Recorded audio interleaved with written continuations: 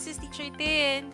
Today we're going to talk about how to make digital worksheets. So we can either do that using PowerPoint, we can also use Google Slides. But for now, let's start with PowerPoint. Kasi I know mas maraming teachers ang familiar sa PowerPoint. So all you need to do is to start a new slide.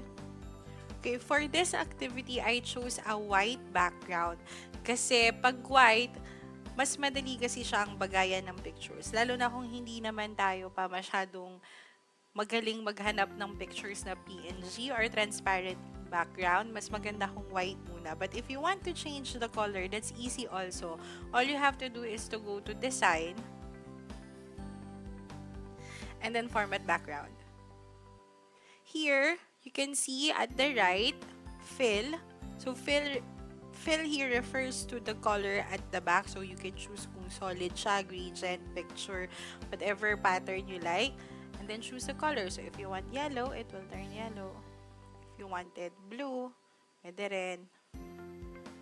Okay, so initially, I actually used gray. However, when I did the worksheets, I felt that white is a better option, especially for the pictures that I chose. So one tip is to prepare all the pictures that you need for the worksheets beforehand. So for example, me, when I download pictures, I already have a folder in the desktop. All of the pictures will go there.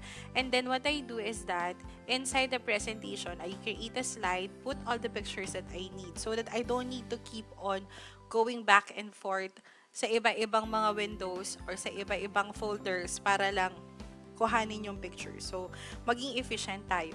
Kasi ang step usually would be like this. You go to Insert, and then you click Picture. So, either you get it from your device. I suggest download beforehand from the internet. So, it will direct you kung nasaan man yung mga pictures nyo. Like this. And then you choose, and then click Insert. So, paulit-ulit siya. Like that. So it takes a little bit of time if we keep on looking for pictures and inserting and so on. So better prepare them beforehand. Okay, so let's try how to do this. The first thing that I do usually is to create a cover page. I'm quite particular with this because it dictates the theme of the entire pack or the entire set of activities. So, para lang mas magkakamuka sila. Tapos, yung color scheme will also depend on that. So, for example, here, medyo pastel. And then, for the title, medyo meron siya yung hint ng orange, just like the flower here. And then, maganda siya sa mata. Malamig siyang tingnan. Always remember, when we do the activities, keep in mind that the kids will see this in their tablets or in their laptops. So, pag pre-project, ganito yung itsura niya. Ay, may tunog. So, maganda pag PowerPoint, ayan, may sound. So, medyo mas engaging siya. And then, malinis siya tingnan, hindi masyadong cluttered, walang masyadong nakasulat. Okay, so how do we do that? So, first, I decide what picture I'm going to use. So, here, dahil nandito na sa slide yung pictures, pili lang ako ng isa, Control-C. Go to the slide and then Control V. Then just make it big so that it's easier to see. Okay, so the two fonts I use for this slide are, for the title I use Pacifico 48, and then for the name of the pack, I use Abizi, and then for this one also Abizi. So usually hindi ako gumagamit ng more than 2 fonts kasi nakakalito na for the kid. And then particular din ako sa instructions, yung fonts ko for instructions, lalo na kung young kids, kailangan yung A niya yung ganitong A, hindi yung A na serif. Kasi that's what they use for writing and that's what they're going to copy. So be careful with that. So, fonts that are like this would be Abizi, Quicksand, Print Bold. Yun usually yung mga ginagamit ko. Comic Sans pwede din pero medyo hindi siya friendly sa mata. Okay, so we have the picture here now. And then the next thing we need to do if we want to put text is to go to Insert and then Insert Text Box. Now, with text box, kung gusto nyong gawa ng animations per word or per sentence or per set of word, wag mo siyang ilalagay sa iisang text box kasi dapat hiwa-hiwalay ng text box per animation that you want to do para hindi magulo. So, right-click lang, click Edit Text, and then type. So, here the title, The Runaway Bunny.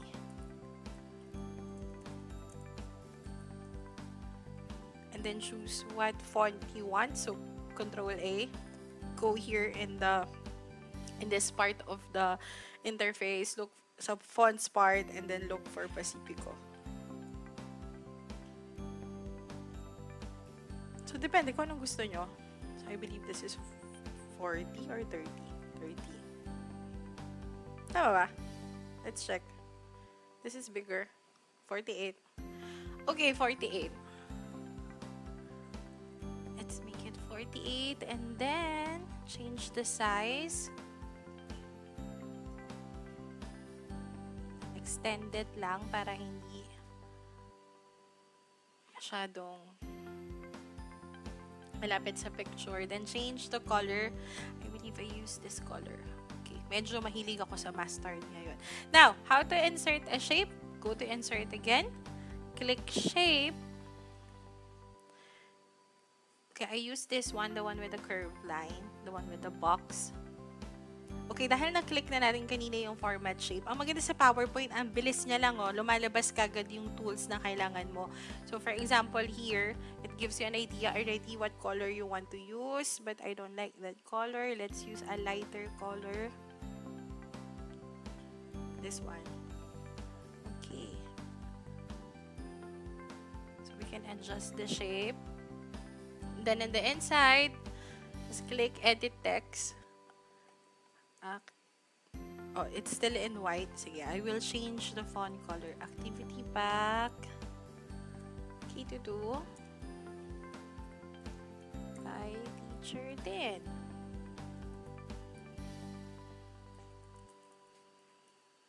Tama kaya akong spelling? Hindi ko makita eh, because it's in white. Let's make it black. First, go to the letter A. That's the font color. Let's make it black. Ah, okay. Tama yung font. Now, I'm going to change. See, I don't like that letter A. This letter A, I don't like that. Because that's not how kids write their letter A. So, I'll use a BZ. By the way, a BZ is not a built-in font. So, you might need to download that first. Is that a 20? Or is it too big? Ah, it's too big. Let's make it 14. Actually, it doesn't matter kung anong gusto nyo. And then this one, I just added this because it gives an explanation somehow with the picture. And this is also a popular quote from the book. Because if you've read the book, it's about a clingy mother. No, hindi man clingy. Loving mother who doesn't want her child to leave her. So, she kept on saying, if you're gonna be a fish, then I'm going to be a fisherman and fish you. So, the idea is that mothers really love their children and that they do not want them to leave their side. Okay.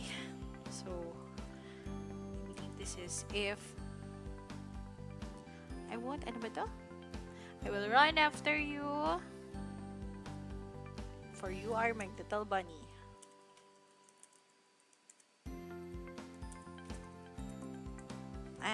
You. Not really that good at typing. My little bunny. Alright. Then, Control A. I made it italicized. Change the font. It's ABC. And then make it 20. A little bit bigger. Adjust the text box. And then, if you want it to be at the center, just go here, click center. So, it's pretty much like what you do in Word. Alright, so that's the first slide. That's the title. Now, the next activity I have is this. Some bunny loves you. Help mother bunny go after her little bunny.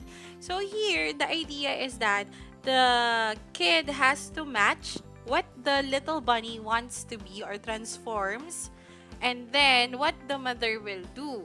This is not arranged in the correct order. So this is not a sequencing activity. It's really just matching what the child wants to do and then what the mother will do after. And then here, notice at the bottom, I put here, Mother Bunny told little bunny, if you become a blank, then I will be a blank. So this is what the teacher will keep on saying while doing the activity. So to prompt the kid, kasi nga, ito yung sentence structure ni Mommy Bunny's story eh. So, it serves as a prompt.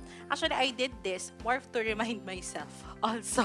Kasi ba nakakalimutan ko how I'm going to prompt the kid. And also to teach the structure if then. Kasi this is a conditional sentence, right? So, we want the kid to be familiar with the sentence structure as well.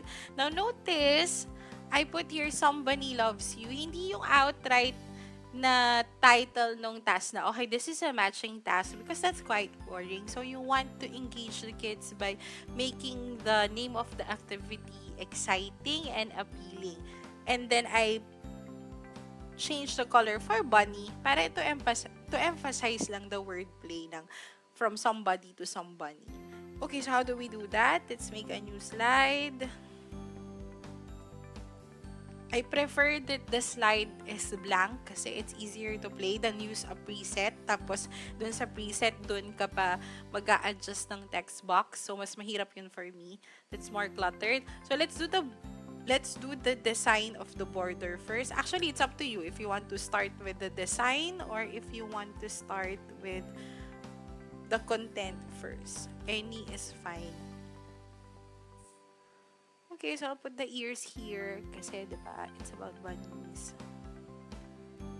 If this is a drag and drop activity, I'll put it here kasi hindi ko naman pinipresent. So, mas may texture ng konti or mas may dating. Pero dahil ipipresent ko siya, yan na lang. Okay, what I did was, I just made lines. So, insert line here. That will serve as the border. Are we looking the 100%? Okay, wait. Ayan. So, this can serve as the border. And then, I will just change it. Ang ganda, oh. Ang bilis. The effects are already here. So, you just have to have to decide kung anong gusto nyong gawin. Here, okay, I don't like a straight line. So, what I'm going to do is, I'm going to format it first. So, lalabas yung format shape. And change the color. Let's make it pink because it's cute. And then let's make it 5. This one is to make it more visible. So it determines kung gaano ka thick yung line natin. And then I wanted a broken line, so I'll choose this one. There! So broken line na siya, pero parang mas makapal to than what I used here. I know, it's the same thing. Okay, so when you have it already, ayusin lang natin. When you have that, all you have to do is to copy it. So, Control-C, Control-V. Around it. Okay, and then Control-V again. This time, just adjust, then make it vertical. Control-C, Control-V, paste again. Okay, mas kita kasi siya, mas malinis siya tingnan when we put borders. That's why I prefer to use borders. But it depends on you. And then, let's do the title. So, the title, insert text box again. This is easier for me rather than have presets. By the way, I use the landscape set up like this. I didn't change the size also of the slide kasi nga pag pre-project siya, mas kita ng kids kesa kapag ginawa natin siyang mukhang worksheet talaga na bond paper size. So, hindi naman kasi pino-project yun. So, I think about how it will look like in a tablet or in an iPad. Kaya ganito ko siya ginagawa. Now, very particular tayo sa itsura kasi, remember, pag nakatingin ng kids sa screen, mataas ang expectations ng mga yan sa graphics at saka sa itsura. Kasi nga naman, when they play, they see a lot of, saan ba Everybody loves money. They see a lot of interface. They see a lot of games. So, very particular sila sa itsura. So, help Mother Bunny run after her little bunny. So, again, I use a busy. And then for the prompt, let's click shape. So, insert, then shapes. I like this one. Yung parang banner. Ayun, that one. Just make it a little bit lighter. So, go to color. It's under fill. Let's use the lighter color. Again, I'm just being consistent with the colors used in the title. So that they look like they belong to only one set of activity. So, mas neat siya tingnan. Okay, click and then edit text. So here, this is the prompt that we want our kids to think about so that they can direct their responses. So, ito rin yung sasabihin ni teacher para ma-assist sila with answering. So, mother, let's change the color because it's still white. The preset is white. Let's use blue. So, mother bunny told little bunny, if you will be a blank, that could be a or an, then I will be a blank. Okay, why are there blanks? Because those are going to be filled out by the kid as you discuss the story. So let's change the font and make it into a busy again. Let's make it 20, so big enough for us. No, let's make it smaller because it's too big for the box. But 15. Let's check ha. This one is 14. Okay, let's make it 14. And then put it at the side. And then the color has to be bright blue. Let's use this blue. Okay, let's make this a bit bigger. Ayan, para kasha. Okay, let's check the spelling. Little. Okay, I'm going to emphasize if and then because that's the structure that I want my kids to learn. So, and then, so the colors, you don't just change colors just because you want to. There's a purpose behind it. Ayan, so that's the instruction. And then, let's try to recall what were the things that the little bunny tried to be in the story. So, let's get the rock, the fish or the trout, the crocus, and the bird. So, Control C. Let's put it here. Then the other set would be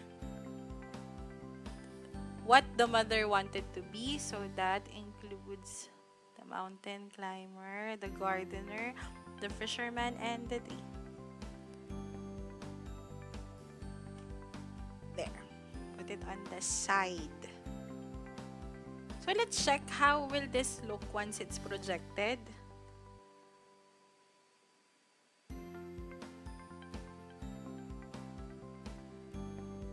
Okay, so clean naman siya. So one thing you need to see is that balanced ba yung elements, clean ba siya, hindi ba siya masyadong cluttered, orderly ba siya. Yan. At least siguro, kung gagawa man tayo ng rows, at least 4 rows lang. Kasi nga, kung sa tablet to, masyadong cluttered kung more than 4. When I mean rows, ito, yung 1 row, si bunny ear, si rock, and then si mountain climber, then si fish, and si gardener. Yan. 4. We cannot put all 7 kasi masyado nang marami. Tas ito lang yung kayang i-project. So, try to decide ilan lang. Siguro mga around 4 items at a time.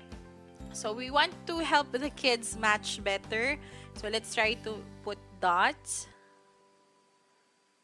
Para din matuto sila nung na maging careful with drawing the lines. So just go to shapes, get the circle, click the circle option, make a circle like this. Ayan, no, meron na siyang preset. I don't like this color, let's use yellow para may contrast ng konti. And yellow is a cognitive color. It appeals really well with kids. So we have 4 options. Let's do 4, 2,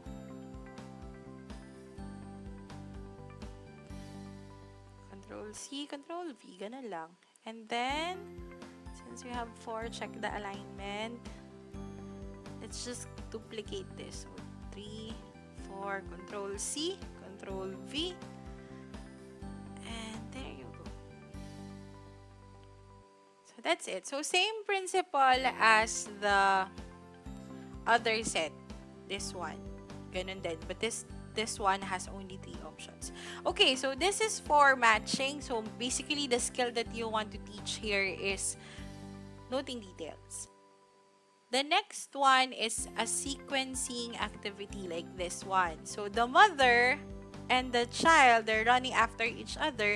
So kapag nagtatransform sa mind niya si Little Bunny, meron din ginagawa si Mother Bunny. So here the goal is really to sequence. Okay, so how do we do that? So create a new slide. Again, make it blank because it's easier to manipulate if it's blank. Let's create the border. So same steps lang siya. So same steps lang siya. Basically, the only difference is that instead of putting dots like this one and matching, what the kid will do here is to write numbers. So eto naman, ganito lang yan.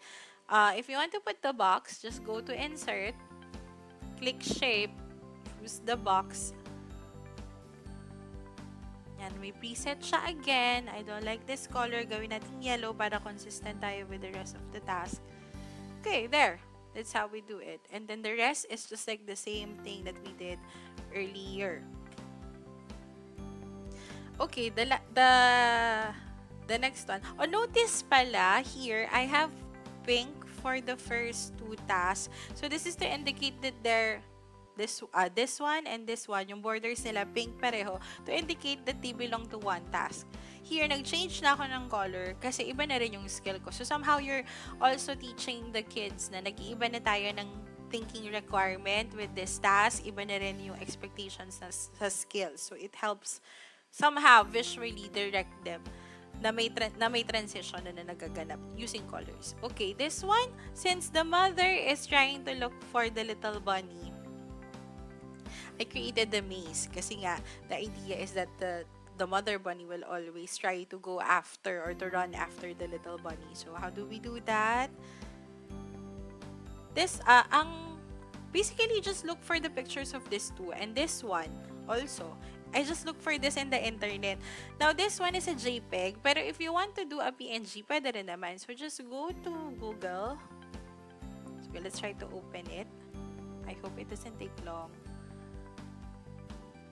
This is what I don't like to do. Yung naghahanap ka ng picture at the middle. Pero just to show you how I do it.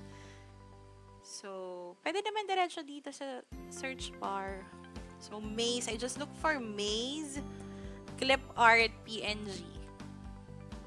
Why PNG? Kasi transparent yung background. So, if I want a different color ng background, it's easier to also manipulate. Okay, so pwede na tayong mamili ng kung anong maze yung gusto natin. So, depende kung gaano kahirap yung gusto mo. But because it's for K-2, let's just look for one that's easy. Let's use this one. Ito yung sinasabi ko na sometimes you're going to be redirected to a different tab or a different page rather, tapos kailangan mo mag-download. For some instances you have to link your FB. Ito mukhang wala naman, so download lang diretso, download PNG, and then you just go here. You can either put it in a different folder pa. Yan ang itsura ng PNG, transparent background. Or you can just copy directly. Go to PowerPoint and then paste it. Yan. So, adjust nyo lang. colorful. You can just look for the pictures you need. So the mommy bunny and then the baby bunny. And put it in the slide.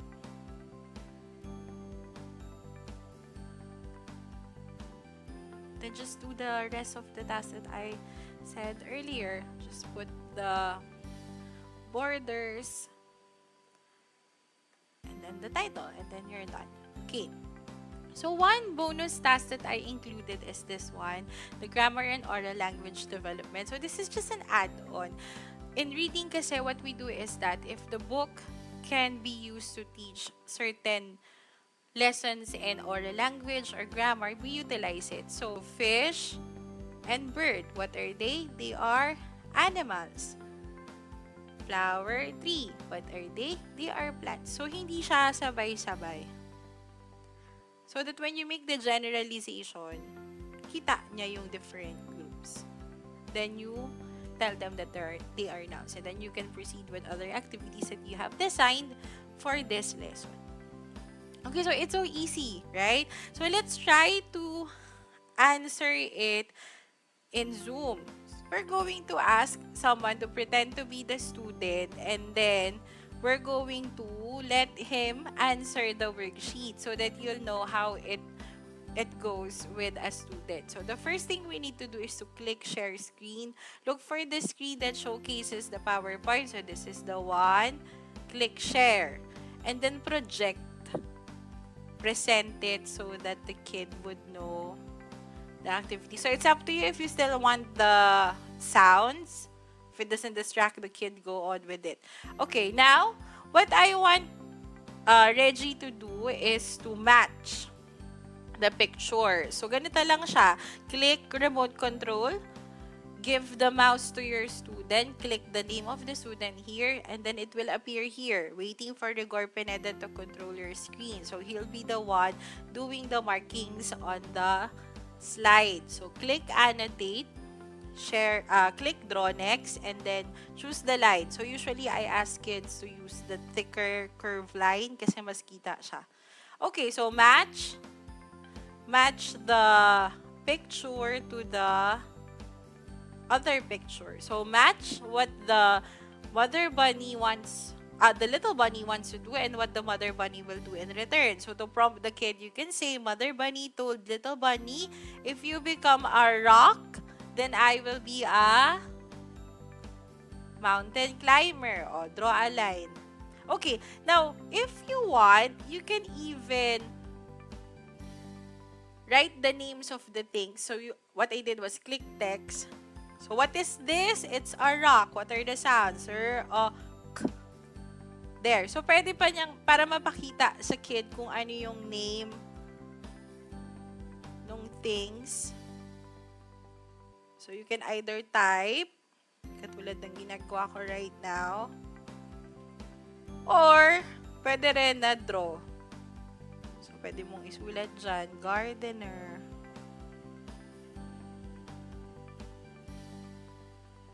Real time, nakikita nila. Pero sometimes I just type. Okay, let's match again. How about the trout? The little bunny said, or the mother bunny told little bunny, if you become a trout, then I will be a... Okay.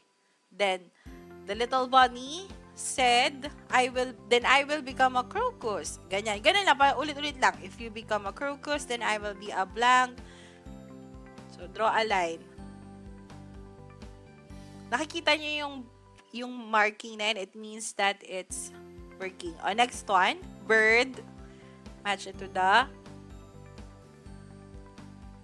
tree. Okay. Then, you just clear all drawings and go to the next slide. So, click mouse. And then, go to the next slide.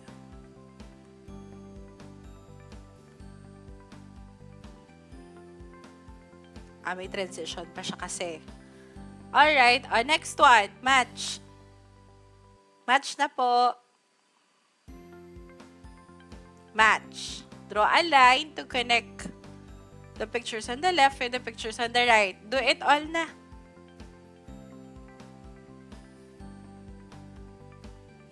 Okay. And then for the next activity, it's a sequencing task. So here, clear natin lahat ng drawings. The child just needs to put numbers. So the first one is the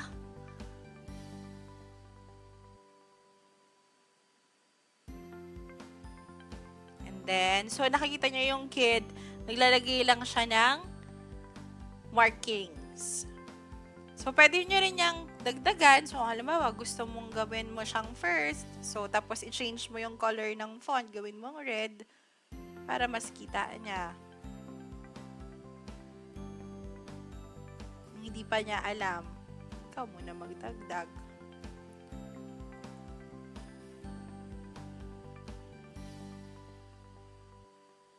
So, yung number, si kid, ako yung nagsusulat ng letters. It's easier for me kasi touch screen. Pero kung mouse to, I think better mag-text na lang kasi mas madali siyang i-control. Okay, when you're done, what I do usually is to click print screen para meron akong recording nung ginawa ng student. So, clear all drawings and then click mouse, go to the next page.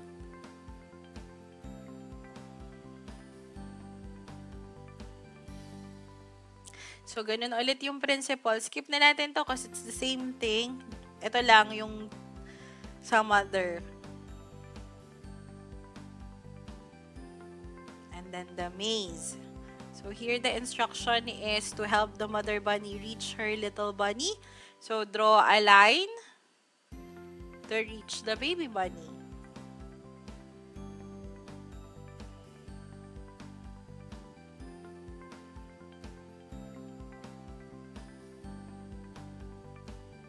Sometimes it takes a while bago nyo makita yung sagot. So, just have to wait a little bit. Ayan. Okay.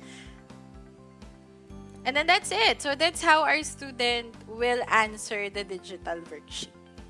Okay, now, so what we're going to do is to try to do it in Google Slides. So, you need a Gmail for this one. So, open your Gmail. Go here sa Google Apps. Click it. And then go to Slides. So, I already did the activity here sa slides. Actually, what you can do is that if you created it in PowerPoint, all you have to do is to upload it here sa Drive. Dito. So, just click Drive. And then, there's an option here. It says here, New. Click that one. And then, File Upload. Then you can already add there the whatever file you have here. So, yung PowerPoint na ginawa nyo kanina, pwede nyo siyang i-upload. Actually, yun yung ginawa ko. So, it will look like this. Let's try to open it. Either open Google Slides first. Usually, when you upload, ito yung mangyayari. So, i-click mo siya, then you're going to be redirected here. It's going to ask you, kita mo na agad nagbago yung itsura, right? Kasi sa PowerPoint nga siya ginawa. And sometimes limited yung font sa Google Slides. Pero that's fine. So, click Open With, tapos Google Slides. Magre-revert back naman siya with how it was. I think the only one that will not be projected with the audio. Ayan. So, it will require you to convert. Sometimes nagbabago, sometimes hindi. So, no need actually to restart making your slides here. Pero it's the same principle. So, halimbawa, gagayahin natin itong matching part here. Then, create a blank presentation. So, it's almost the same thing. So, again, I prefer it to be blank. Go to layout. Medyo konting iba lang yung itsura ng positions ng commands. Ayan. So, may mga preset din siya na theme sa gilid. Whichever you want to use. And then, ganun lang din. Mag-i-insert lang din tayo ng image. So, we either upload from the computer or search the web. So, upload tayo from computer kasi may preset naman na tayo. Let's go to desktop, pictures. Yan. So, just click that. Then, nalabas na siya. See? And then, insert. Again, text box. So make a text box. Type what you want to put here. The runaway bunny. So, ganun lang din yung principle. It's not really different. Kabaguhin muna natin. Yan, Pacifico. Tapos, kung wala dito yung mga gusto, ito kasi yung recent na yan, in-add ko lang yan. Kung wala dito yung mga fonts, madali lang mag-add ng font. So, just click this one, the A with the plus sign, and then search the font that you want. Diba? May gusto kang particular na font. Diba? Gusto ko si Meriwether. Wala ko niyan.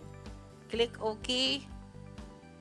Madadagdag na siya dun sa preset font. So, diba, mas mabilis. Kesa kapag mag-a-add ka ng font sa PowerPoint, mas marami siyang steps na kailangan. So, I'll use Pacifico. I just added that also. So, let's make it 48. Tama ba? I think it's 48. Okay, there. And then, change the color. Control A, make it, click A. Make it, not that color. Something darker.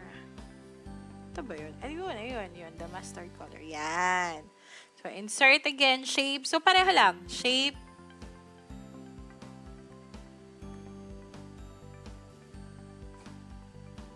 And so on. Ganun na. Pare-pareho lang siya ng steps. Ang difference lang, I think, na major would be the insert image. Kasi dito, ang maganda sa Google Slides, pwede ka nang mag-image, kumuha ng image directly sa web. So, pwedeng web, as in directly sa internet. Hindi na ako nag-create ng new tab, notice, hindi na ako nag-search here. Ang ginawa ko na lang, click ko lang yung insert, tapos image, and then search the web. So, here.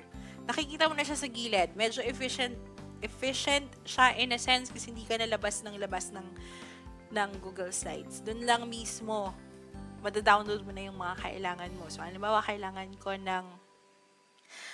ng bunny, clip art, PNG. Sorry, wrong spelling, clip art. Halimbawa, kailangan ko si Mother Bunny and si Baby Bunny. So, I just need to click it. And then, sorry, nakaharang yung mukha ko. Click insert. Then, lalabas na siya. See, hindi na siya na-redirect to another page. So, it's the same principle. And then, all you have to do is to project it and then pwede na ulit sagutan ng student. So, try natin, ha? So, let's ask the student again to answer. So, share screen. This time, let's use this one, the one that has the Chrome logo. It means it's in Google Slides. Okay, and then ganun din. Present, click present. And then the slide information will be here on the side. Medyo mas kita siya kapag sa Google Slides compared sa PowerPoint. Yan. So, it's the same thing. Match again the pictures. So, prompt mo na lang ulit. Match. Na-share ko na sa'yo. Okay. I'm sorry. I didn't see. Nakalimutan ko yung remote control. Give it to Rigor. And then now, he can already match the picture. So, click annotate. Under draw. Yan. Lalabas yung options niya. Sometimes, you need to adjust yung pin bar kasi nga, medyo nakakasagabal siya sa nakikita mo, no? Yan, parang hindi masakit sa mata. Okay, next.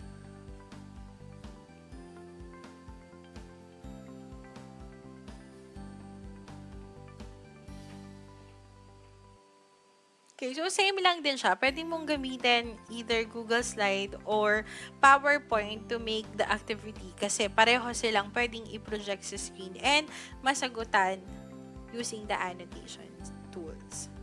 Stop share. Okay, so that's it. I hope you learned a lot today. Make your own worksheets and then take screenshots para makakita din ng mga samples yung ating mga ibang teachers. Thank you! Bye!